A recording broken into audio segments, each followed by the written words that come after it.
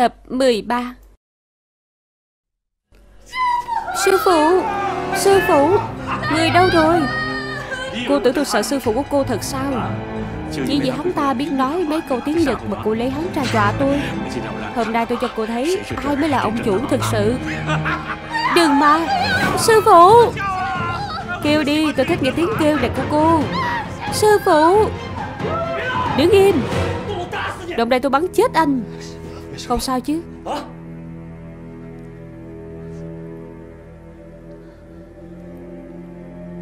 Bây giờ quanh đây mấy trăm dặm, không có ai dám cầm súng chỉ vào tôi. Tôi không tin cậu có thể giết được tôi. Hỗn Giang Long! Tôi chỉ có một mình Kiều Trăng là người thân. Anh dám làm bậy với cô ấy, tôi liều mạng với anh. Tới đi, bóp cò đi. Kiều Trăng, đi trước đi. Vậy sư phụ thì sao? Đi trước đi, mau đi. Đứng im. Nổ súng đi. Anh đừng ép tôi. Nổ đi, đừng có ép tôi. Dám dùng chiêu này với tôi sao? Người đâu? Trói lại.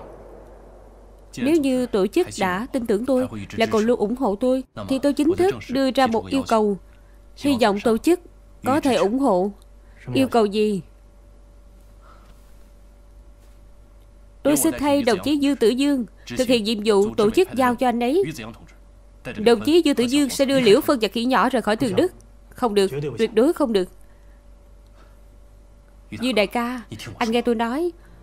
Tôi đã yêu cầu được đi Đức lĩnh giám sát chiến trận, dù gì cũng sẽ không đi được. Mạng sống này cũng phải bỏ đi. Tôi muốn được thực hiện nhiệm vụ cho tổ chức một lần nữa. Hơn nữa, về mặt điều kiện mà nói, tôi thích hợp hơn so với anh. Tôi đã mai phục ở đây cả 9 năm rồi, hiểu rõ hơn tình hình mọi mặt ở Thường Đức. Hơn nữa bây giờ có thân phận giả dạng đặc biệt, cũng càng có lợi cho việc triển khai hành động. Còn cả tình hình cá nhân của tôi cũng có lợi hơn anh.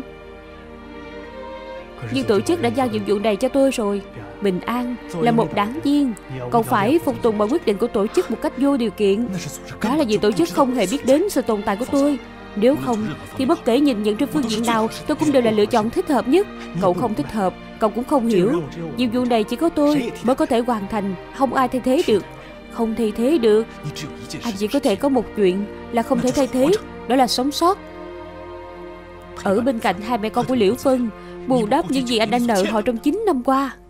Như đại ca, tôi có thể thay anh hoàn thành tất cả nhiệm vụ, nhưng chỉ có việc làm người chồng, làm một người cha là không ai có thể thay thế được anh cả.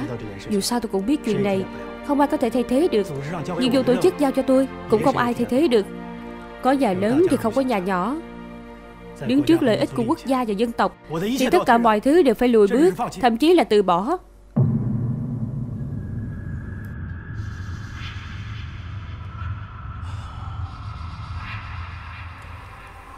Cái thứ không biết sống chết như cậu là dám động tay trước mặt ông đây.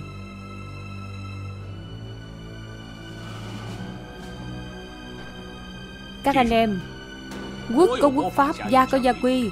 Trại của chúng ta chú trọng trên dưới trung nghĩa.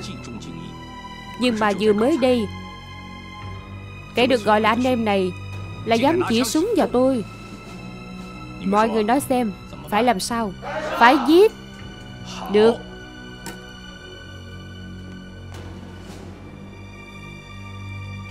Người anh em, kiếp sau có làm trâu làm ngựa chứ đừng làm người. Nếu không để tôi gặp được, tôi vẫn sẽ giết cậu. Bọn giặc, anh giết tôi rồi, bọn giặc sẽ không tha cho anh đâu. Cậu lấy bọn giặc ra để hù dọa tôi. Xem ra tôi còn giết cậu thì không được. Tôi có lợi ích có thể cho anh. Lợi ích gì? 100 cây súng, 10 cây đại bác, còn có cả lương thực. Số lương thực đó đủ để các anh em trong trại ăn trong nửa năm. Cậu lừa tôi. Tôi không lừa anh. Tối hôm nay tên họ Hà kia sẽ đích thân áp tải tất cả tới Đức lĩnh. Người Nhật nói rồi, chỉ cần các anh em có thể dỡ được lô hàng này xuống thì đồ đều là của mọi người. Tên họ Hà kia tên là gì? Hà Bình An. Vậy nên anh cũng tính giống 9 năm trước, lại bỏ lại mẹ con em một lần nữa sao? Nếu đã giống như 9 năm trước thì tại sao còn quay trở về đây? Đồng chí Dương Tử Dương, anh hãy nhìn cô ấy đi. Nhìn cho kỹ rồi hãy trả lời tôi. Anh nhẫn tâm bỏ rơi Liễu Phân và Khỉ Nhỏ lần nữa sao? Anh có thể bỏ rơi họ một lần nữa sao? Mấy năm nay đều là do đàn ông chúng ta làm chủ. Lần này hãy để Liễu Phân quyết định đi. Chúng ta không cần tranh nữa. Hãy để Liễu Phân quyết định ai trong chúng ta ở lại chấp hành nhiệm vụ lần này. Muốn nghe quyết định. 9 năm rồi, từ lúc bắt đầu tới bây giờ, hai người có hỏi tới cảm nhận của em không? Hai người có từng nghe ý kiến của em không? Lần này đều nghe theo em hết. Đây là thứ chúng tôi vẫn luôn nợ em. Bây giờ Liễu Phân, em hãy nhìn anh ấy đi. Dương Tử Dương là chồng của em, cũng là cha của con em. Em hy vọng anh ấy chết hay hy vọng anh ấy sẽ sống? Liễu Phân, nếu như em chọn anh có thể sống, nhưng Bình An sẽ phải chết. Phải chết thay anh. Em đừng quên, 9 năm nay ai đã cứu em và Khỉ Nhỏ. Chúng ta không thể ích kỷ như vậy. Liễu Phân, đây không phải là ích kỷ. Đủ rồi, hai người đừng nói nữa. Đây là quyết định gì chứ? Kêu em chọn để anh đi chết hay là để anh đi chết. Em không làm được. Căn bản em không làm được. Nếu như hai người thực sự nghe theo quyết định của em thì em sẽ nói cho hai người nghe. Em không muốn hai người làm anh hùng. Em muốn hai người đều có thể sống tiếp. Nhưng hai người có nghe theo không? Hai người có thể nghe theo lời của em không?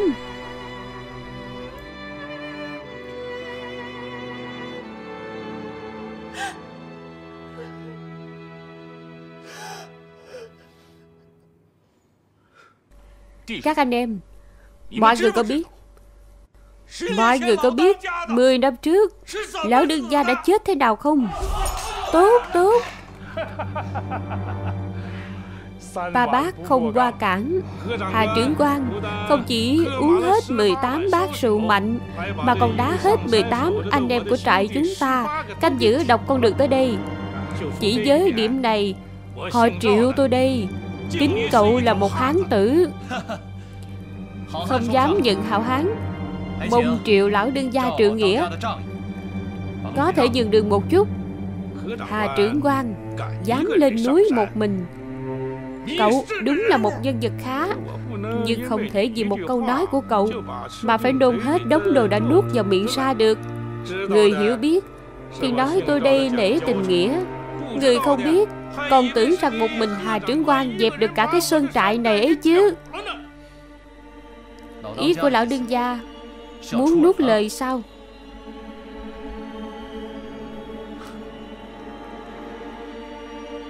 Cái gì hảo hán? Người hành tẩu giang hồ đều bái quan nhị gia, coi trọng nhất là hai chữ tín nghĩa. Lão đương gia đã nói trước đó rồi, nếu tôi dám lên núi một mình đơn thương độc mã, vượt qua được 18 tướng gác của ông, uống 18 bát rượu mạnh của ông, thì sẽ trả lại hết số lương thực đã cướp của chúng tôi. Lão đương gia, trước mặt bao nhiêu anh em như vậy, không thể nuốt lời chứ. Nói nhảm gì đó. Lão đương gia chúng tôi đồng ý với cậu khi nào? Tôi lại không nghe thế vậy. Thế đạo hiện giờ kẻ ăn hoàng lương không nói tín nghĩa. Các anh em nói chuyện tín nghĩa, lấy gì mà ăn? Tín nghĩa gì? Ông đây có súng, bắn 2 lỗ vào người cậu, đó chính là tín nghĩa. Sau đây, Hà trưởng quan đã nghe thấy chưa? Thời buổi loạn lạc này, dù là thổ phỉ cũng sắp chết đói rồi. Trên núi của tôi có mấy trăm anh em đều đang chờ được ăn kìa. Không dễ gì mới nhắm được một muối. Cậu muốn tôi nhường đường, chúng tôi có đồng ý thì các anh em trên núi có thể đồng ý chắc. Lão đương gia ông cũng thấy rồi, lô hàng này là do đảng Cộng sản chúng tôi mua. Người dưới núi chỉ phụ trách vận chuyển. Lão đương gia, ông nhường đường cho tôi, Hà Bình An sẽ ghi nhớ một ân tình của ông. Ghi nhớ một ân tình. Hà trưởng quan, cậu định trả như thế nào đây? Sau này lúc bắt thổ phỉ, tôi sẽ tha cho ông một mạng. Tha cho tôi một mạng. Thiếu niên thì đều ngông cuồng, nhưng cũng phải có mức độ. Cộng phỉ của các cậu bây giờ còn đang trốn trong động ở Diên An. Cậu có tư cách gì nói tha cho tôi một mạng? Chúng tôi là cộng sản đảng, không phải thổ phỉ. Vừa rồi ông hỏi tôi có tư cách gì mà tha cho ông một mạng. Bây giờ ông ở trước mặt tôi thì cái mạng của ông đã không còn là của mình nữa. Được, được lắm. Bắt giặc phải bắt kẻ cầm đầu. Nếu như cậu giết được tôi thì lòng người của các anh em trên núi đều sẽ lung lay. Vậy thì cậu có thể bình ổn lấy lương thực đi. Sao đây? Lão đương gia quả là có hiểu biết. Vậy cậu giết tôi trước mặt các anh em đi. Tới đi. Được.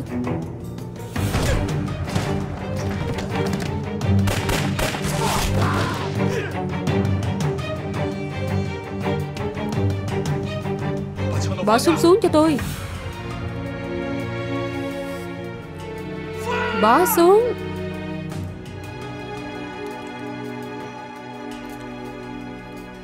Bây giờ tôi muốn đi. Ai dám ngăn cản thì cái đó chết đầu tiên.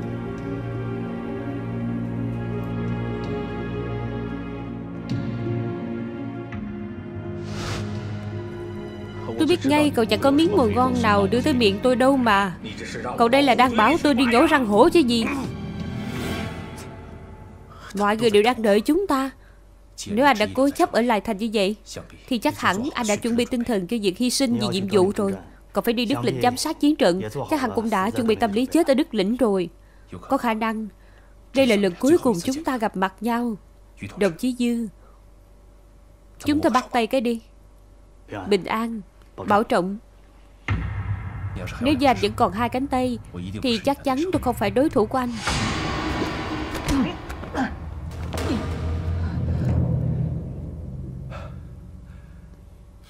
Anh đã sắp xếp ổn thỏa rồi. Anh sẽ đưa 3 người nhà em cùng nhau ra ngoài thành. Sau khi rời khỏi Thường Đức, muốn đi đâu tùy ý, nhưng đừng bao giờ quay lại. Cậu bảo tôi đi giết Hà Bình An. Cậu đừng tưởng rằng có người Nhật chống lưng thì tôi không dám giết cậu. Cùng lắm tôi giết cậu rồi đổi sang một ngọn núi khác là được. Cậu cười cái gì? Tôi hỏi cậu đang cười cái gì?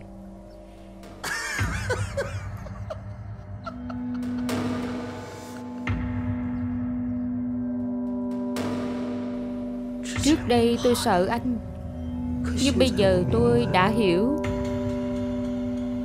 Anh là một kẻ nhát gan. Cậu nói cái gì? Anh là một kẻ nhát gan. Năm đó anh không dám nổ súng vào Hà Bình An. Bây giờ anh vẫn không dám nổ súng vào cậu ta. Phù trương thanh thế. Nói trắng ra chỉ có 2 chữ: sợ chết. Tôi không dám nổ súng. Tôi bây giờ bắn một phát chết cậu. Các anh em, mọi người nói xem giết hay không. Mọi người đều hiểu hết. Giết tôi rồi. Anh đang nói thế nào với người Nhật đây? Cái điện đài vô tuyến đó chỉ có mình tôi biết dùng. Toàn bộ núi này chỉ có tôi biết tiếng Nhật. Đương nhiên các người có thể đuổi núi, nhưng thiên hạ bây giờ các người có thể đi đâu? Ngoài bọn giặc ra chỉ còn chính phủ và cộng sản đảng. Chỗ nào có thể chứa các người chứ? Im miệng. Giết tôi rồi các người sẽ không sống nổi. Muốn sống thì phải dựa vào tôi. Bây giờ tôi sẽ giết chết cậu. Điên rồi, cậu điên rồi. Tôi giết chết anh. Cả thiên hạ này đều ức hiếp tôi. Tôi giết chết cả thiên hạ. Mọi người đừng nổ súng mà. Cậu giết tôi rồi. Tôi có nhiều anh em như vậy. Cậu với Kiều Trăng đều đừng hòng sống được. Người anh em, bình tĩnh nào. Bình tĩnh đi. Có gì từ từ nói. Đừng có qua đây. Người anh em, đừng qua đây. Tôi giết hết các ngươi. Bình tĩnh nào.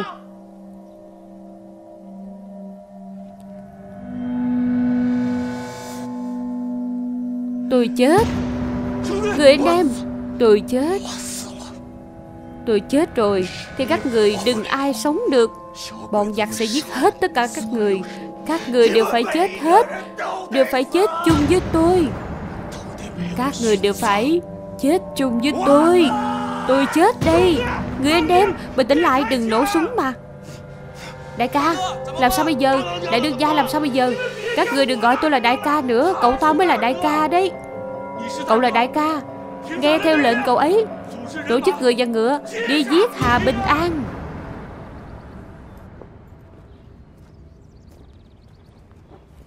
Kiều Kiều, mau thay đồ đi. Họ đang tập hợp rồi. Đợi lát nữa cô giả dạng thành thổ phỉ trà trộn vào thì bọn nơi trốn đi trước. Để tôi báo thù xong sẽ tìm cô. Có mạng đi, có mạng về. Có mạng đi, có mạng về. Có mạng đi, có mạng về. Có mạng đi, có mạng về. Có mạng đi, có mạng về. Có mạng đi, có mạng về. Có mạng đi. Đợi đã.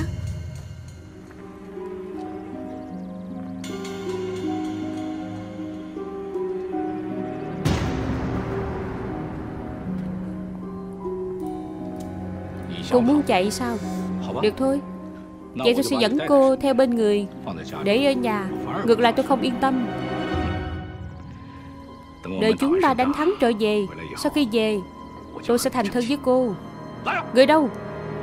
Trói cô ta lại.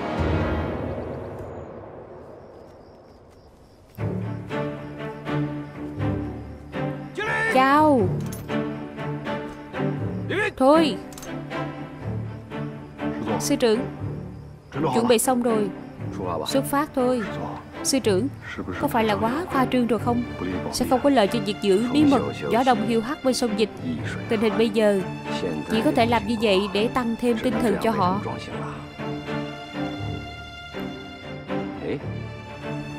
Hà Bình An đâu? Sao cô ấy không tới? Đi tìm ngay đi. Dân.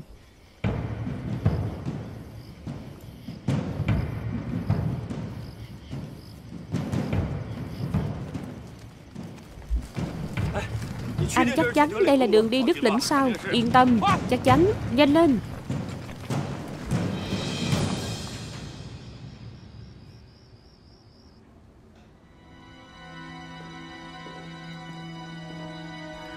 Tiểu thư, Hà tiên sinh lần này đi mạo hiểm lớn như vậy. Ngài ấy phúc lớn bạn lớn, mấy lần nguy hiểm đều tránh được. Lần này cô không đi tiễn sao? Vậy tôi đi chuẩn bị xe. Đợi đã. Ai bảo cô đi chuẩn bị xe? Không phải đi tiễn Hà tiên sinh sao? Lấy khăn tang ra đây. Chuẩn bị cái đó làm gì? Giữ mạng cho Hà Bình An. Hà Bình An, những người này theo tôi thân kinh bách chiến, có thể sống tới hôm nay, coi như cũng có mấy phần may mắn. Bây giờ tôi đem hết may mắn này chuyển sang cho cậu. Chúc cậu mà đáo thành công. Bá Tiêu, Hoàng Cảnh Thăng, có. Họ là doanh trưởng, là tướng tài. Lần này đi Đức Lĩnh, khó khăn nguy hiểm vạn phần. Hai người họ sẽ đi theo cậu, giúp cậu một phần sức lực. Hai vị huynh đệ, tôi kính hai người. Hà trưởng quan, tôi kính cậu. Lần này đi Đức Lĩnh, các huynh đệ chúng tôi đã giao tính mạng của mình vào tay của cậu đó. Bát rượu này tôi không nhận nổi nếu như cậu không uống. Thì dựa vào đâu làm người dẫn đầu chứ?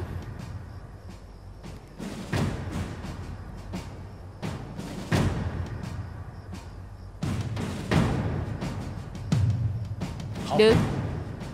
Bát rượu này tôi kính mọi người. Cản.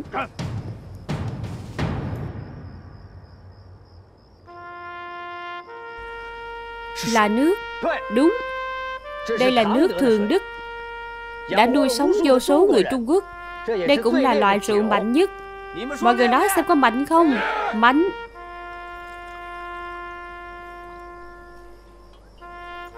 Hà Bình An, tôi cũng kính cậu một bát. Tôi không quan tâm cậu là ai, đã từng làm gì. Hôm nay cậu đi Đức Lĩnh nguy hiểm khôn cùng. Cậu là hảo hán vì dân dân đất nước. Lưu thế danh tôi là một văn nhân không thể ra trận giết giặc. Tôi ghen tị với cậu. cũng ngưỡng mộ cậu.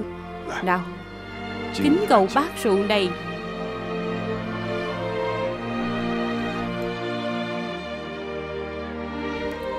Bình An, cậu đã cứu tôi một mạng.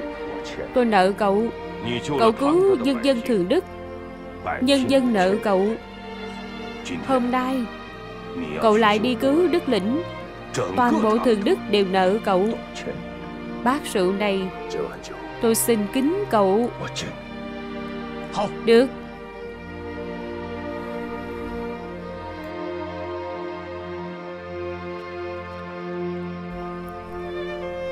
Hà huynh đệ, trước đây có điểm không tốt với cậu. Cậu xem, cục trưởng. Các vị huynh đệ, không cần phải nói gì nữa. Sếp Hà, tôi dẫn theo các anh em tới tiễn anh. Các anh em, bát này tôi kính mọi người. Hà Bình An, vác súng đánh trận, nằm gai nếm mật. Mạng của các anh em giao vào tay cậu đó. Đừng để bọn họ hy sinh vô ích. Dù có chết cũng phải chết cho đáng. Hãy để Hà trưởng quan và chúng ta chết cho đáng đầu. Chết cho đáng. Chết cho đáng. Chết cho đáng. Hà mổ xin nhận. Chúng ta cùng sống, cùng chết. Cùng sống, cùng chết. Cùng sống, cùng chết. Cùng sống, cùng chết. Cản. Cản.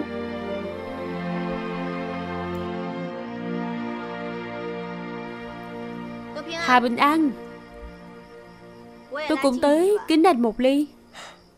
Tôi tưởng cô không tới chứ. Tuy anh đã giết cha tôi, là kẻ thù giết cha của tôi, nhưng lần này anh đi là vì dân vì nước. Bất kể chúng ta có thù riêng gì, tôi cũng đều nên kính anh. Được. Bát rượu này của Thẩm tiểu thư tôi cũng xin nhận.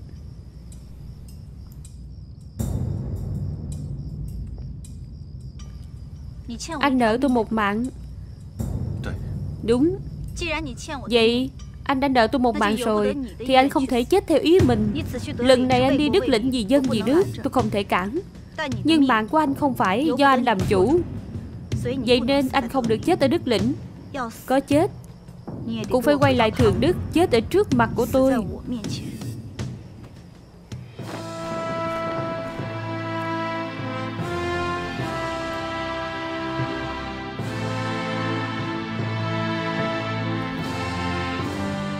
Có nhận không? Được. Thẩm tiểu thư nói rất có lý. Món nợ này tôi nhận.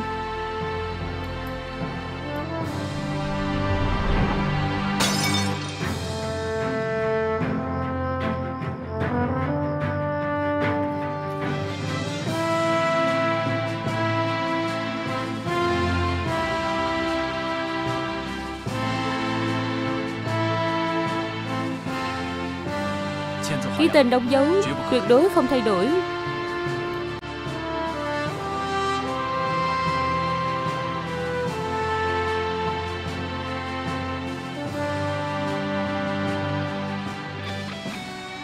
Hà Bình An, hy vọng anh không lừa tôi.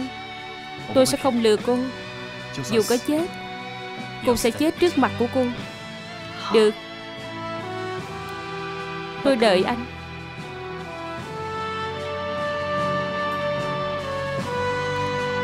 Hà Bình An, hạ lệnh đi.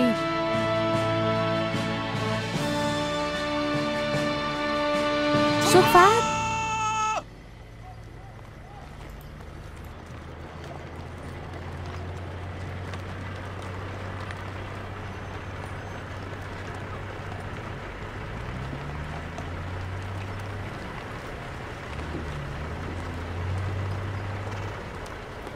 Dương.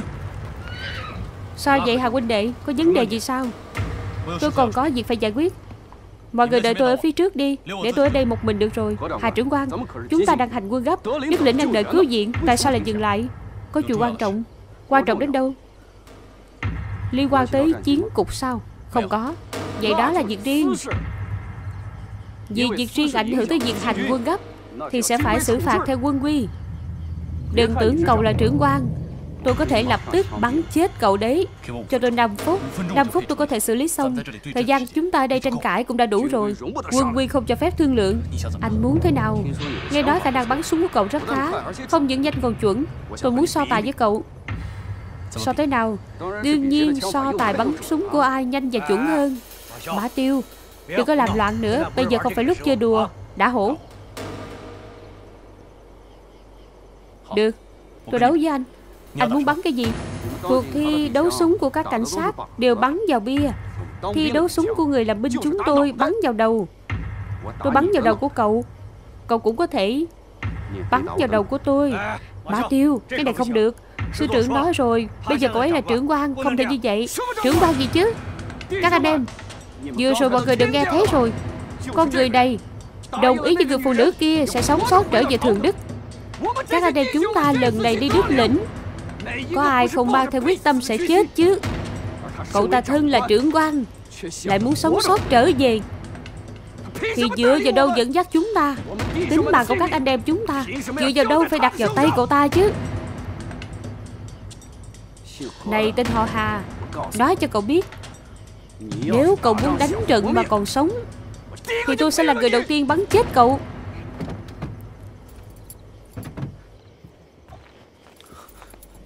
Hà Bình An, cậu là đồ khốn nạn. Từ từ thôi. Dương đại ca, Hà huynh đệ, Tự Dương, anh làm gì vậy? Các người là ai, ở đâu ra vậy? Dương đại ca, bất kể anh có đánh tôi thế nào, bây giờ đã ra khỏi thành rồi, không thể trở về được nữa. Suốt cuộc là có chuyện gì? Đó là vợ và con của tôi, và cả bạn tốt của tôi. Tôi dùng rương đưa họ ra khỏi thành. Người anh em của tôi, cậu không nói sớm đi. Mọi người nghe thấy chưa? Đây chính là trưởng quan của chúng ta. Lúc đi đánh trận chỉ nghĩ tới vợ con của mình. Dựa vào đâu mà có thể dẫn dắt chúng ta chứ? Dựa vào đâu dẫn dắt chúng ta tới Đức lĩnh?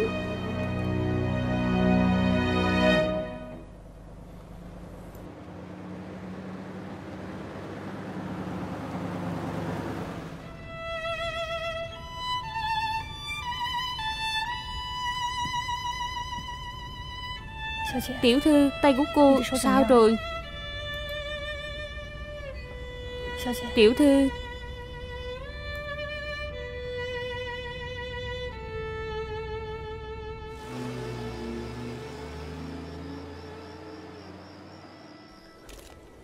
Hà huynh, bất kể anh muốn làm gì tôi cũng hãy để họ đi. Tôi không đi, tôi phải về Thường Đức. Dương đại ca, mọi người khó khăn lắm mới đoàn tụ lần nữa, sao anh nỡ bỏ rơi họ? Không phải cậu không biết, tôi có việc phải làm. Tôi biết, tôi sẽ làm thay anh. Cậu không làm thay được, đó là chuyện chỉ tôi mới làm được. Anh là ai vậy? Muốn đi Thường Đức làm cái gì? Anh ấy là người không liên quan, để anh ấy đi trước đã. Không thể nào, lai lịch không rõ, thân phận không rõ. Cậu có thể đảm bảo anh ta không phải gian tế của người Nhật Bản không? Anh nói bậy. Tôi sẽ dùng tính mạng của mình để đảm bảo anh ấy tuyệt đối không phải gian tế. Anh đang sử dụng anh ấy đấy, xin lỗi đi. Tôi không xin lỗi thì sao? Quân quy của hổ bổn không phục tùng cấp trên. Bây giờ tôi sẽ bắn chết anh. Vậy thì tốt quá rồi. Hai chúng ta thử xem ai bắn vỡ đầu người kia trước. Tôi thi với anh phải thả họ đi trước. Bình An, tôi bắt buộc phải trở lại Thường Đức. Anh về Thường Đức, tình hình loạn lạc như vậy là anh đang hại chết họ. Anh bắt buộc phải đi. Nhưng bây giờ tôi không thể chọn được nữa. Đủ rồi. Chúng tôi không phải hàng quá. Hai người không cần ở đây đẩy tới đẩy lui. Không sai, các người đều là đàn ông, đều là anh hùng. Hai người muốn hy sinh phải không? Được, đi đi. Khỉ nhỏ, đi với mẹ. Không cần ai hết. Đi thôi. Có biến, mau ẩn nấp.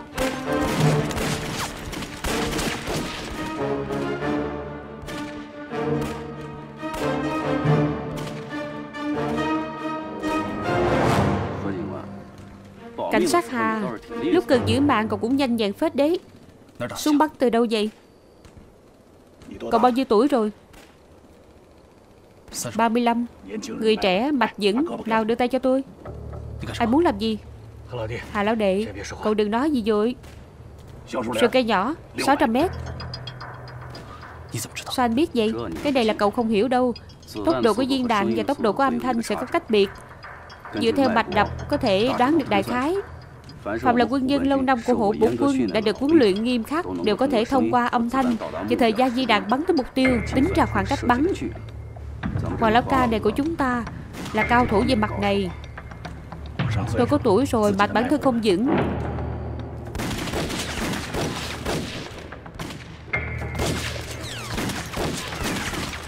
Đám ngu dốt này toàn bắn lung tung.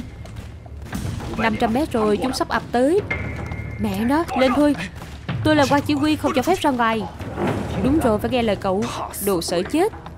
Bao nhiêu vật tư như vậy, nếu như để bọn địch cho nổ tung thì chúng ta đi đứt lĩnh kiểu gì? Hà trưởng quan nói đúng, chưa biết lai lịch của chúng.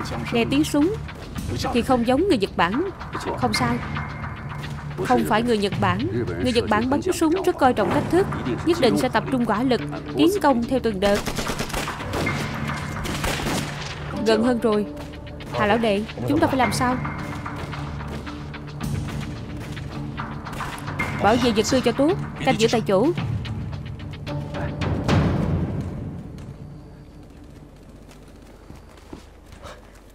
Vừa rồi đáng ra nên đi. Bây giờ cậu nói gì cũng vô ích.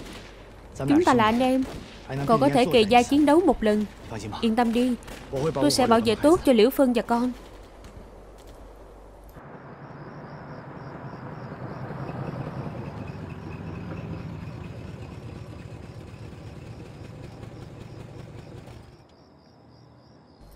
Em hãy ra ngoài đi.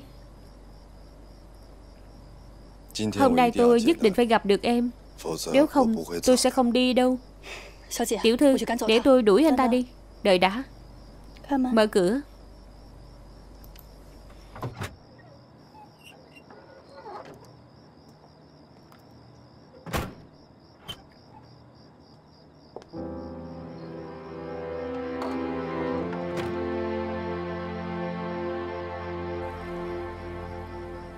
Em khóc à? Anh nhớ em từng nói với anh, đời này em chỉ rơi nước mắt vì một người. Nhưng hôm nay em lại khóc vì Hà Bình An. Trước đây tôi từng nói vậy, nhưng đó là chuyện của đời trước rồi. Sau khi anh từ hôn, chuyện của đời đó đã kết thúc. Em tưởng là mọi người không nhận ra sao? Em muốn Hà Bình An sống trở về chính là thề non hẹn biển trước mặt tất cả mọi người.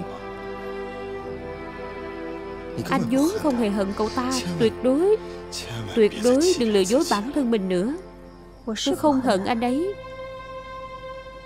tôi yêu anh ấy. Tôi muốn thông báo cho toàn thiên hạ. Tôi muốn tất cả mọi người đều biết Thẩm Tương Lăng tôi đã yêu Hà Bình An rồi. Điều này thì có liên quan gì tới anh đâu, mà nửa đêm anh chạy tới nhà của tôi chất vấn chuyện này.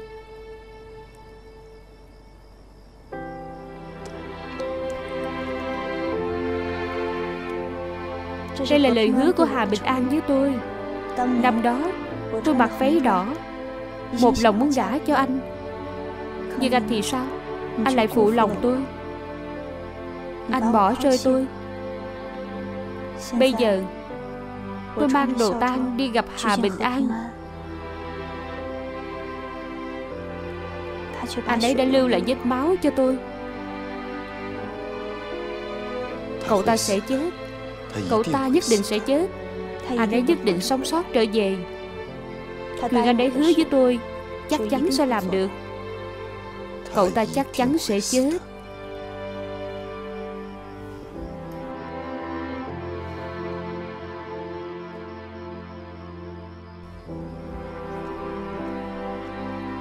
Tiểu thư, chúng ta về thôi. Anh ấy sẽ sống sót trở về.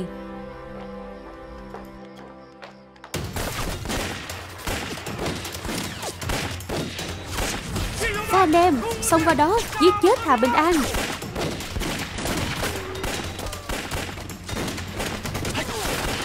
Cúi xuống.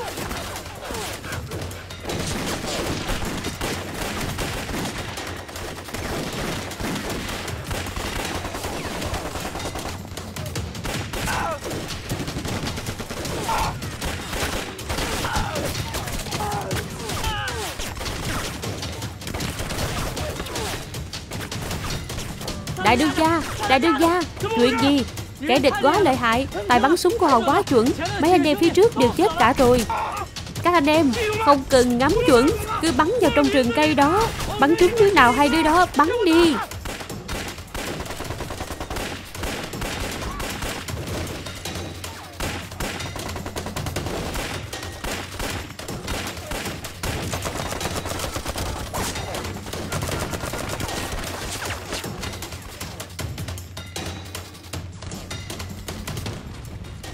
Đám người này là một đám gà mờ không biết đánh trận, căn bản không cần dùng tới đại bác.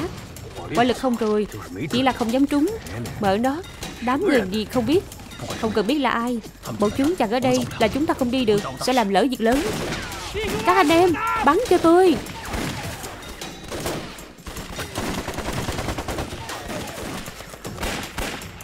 Tới rồi. Cái gì tới rồi? Súng cối. Chúng ta đi vội quá, các anh em kéo pháo cối tới đây rồi. Lên cho tôi đi, quanh tạc chúng nó, đánh mạnh vào. Được.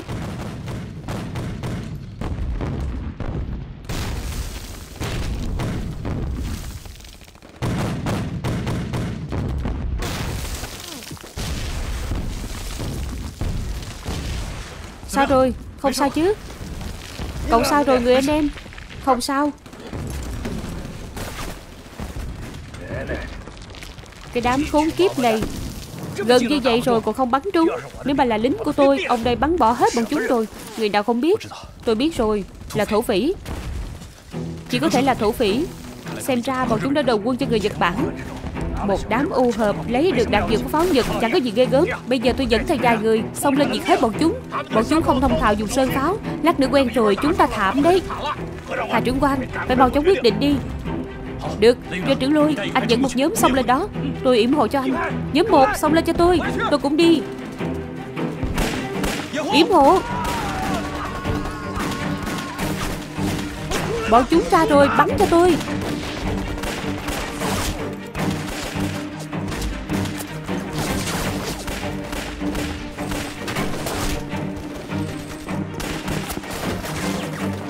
Chia ra tấn công.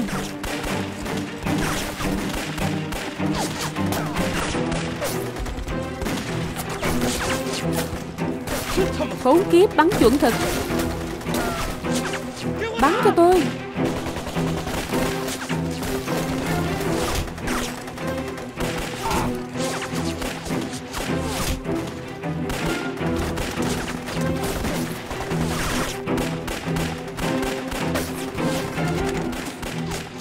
Nổ pháo.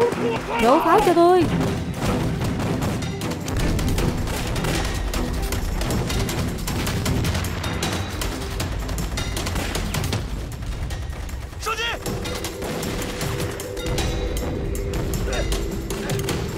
Yểm hộ.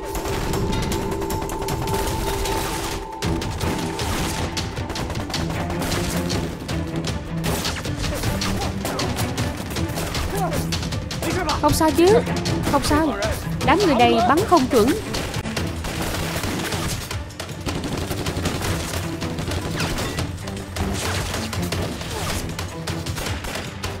Tất cả mọi người tập trung quả lực, mặc kệ Hà Bình An bắn mạnh vào.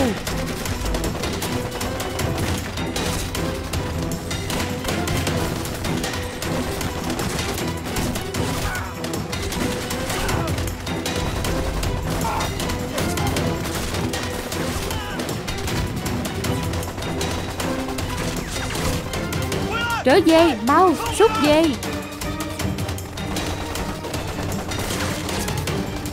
Lão Mã, rút thôi. Không nghe thấy sao, rút thôi.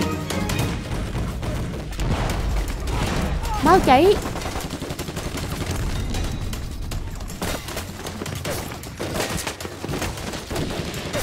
Nhanh, nhanh lên.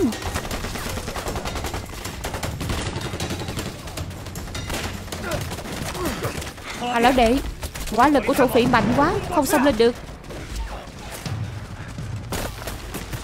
Xem ra lần này người Nhật bỏ một đống tiền vào đó rồi.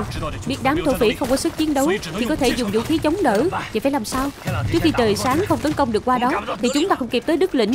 Chuyện từ chiến lược không thể đánh mất. Chúng ta chỉ có thể canh giữ tại chỗ.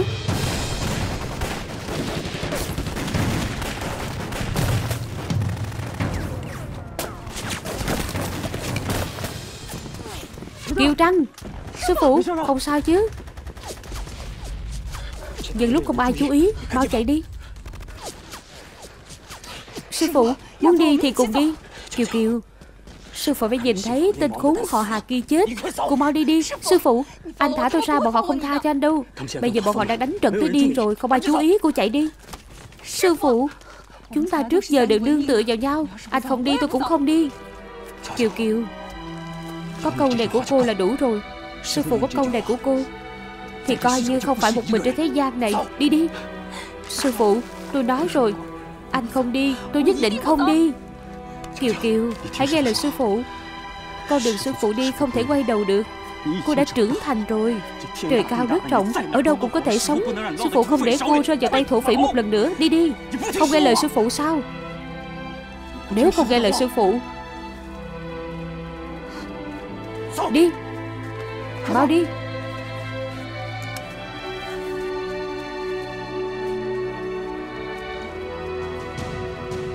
Sư phụ, đi đi.